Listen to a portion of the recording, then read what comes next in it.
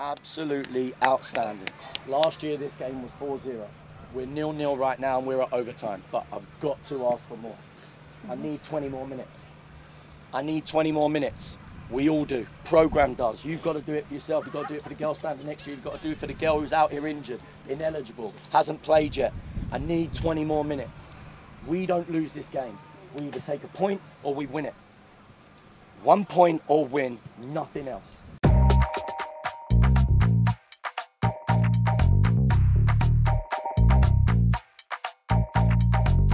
It was an incredibly tough game. Florida Tech are a phenomenal team, phenomenal program. Beat us 4-0 last year and rightly so. We knew it was going to be a tough game. They've got some fantastic players that we've thought about a lot and worked on and coached our team on how to deal with, and my girls were fantastic. You know, defended for their lives at times, but we also had a number of chances that I really thought that could have won us the game. So just an incredible game from two really, really tough teams.